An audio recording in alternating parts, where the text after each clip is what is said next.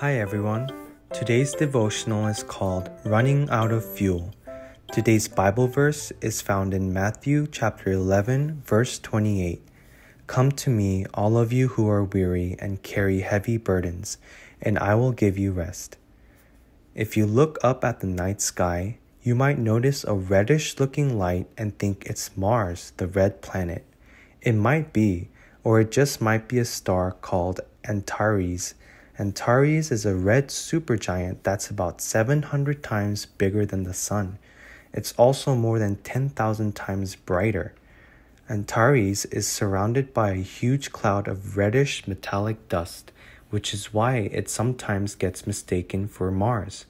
The other interesting thing about Antares is that scientists think it will one day explode into a supernova, which is what the explosion of a star is called. It will explode because it's running out of the fuel or the gases it burns. Remember, stars are basically great big balls of burning gases. Do you ever feel like that? That you'll explode because you're running out of fuel? Maybe you've run out of patience and your anger is about to explode. Maybe you've had one problem after another and you just can't take it anymore. Or maybe you've just been so busy keeping up with school, family, friends, chores, and practices that you're ready to drop.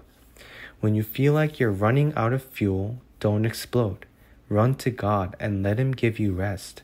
Not just sleep, though that's important too. God will give you rest from worrying and trying to figure everything out on your own. He'll give you the fuel you need to keep going, to keep doing what's right, and to keep following Him. Let's pray. Lord, when I get too busy, remind me to stop and spend time with you. In your name I pray, Amen.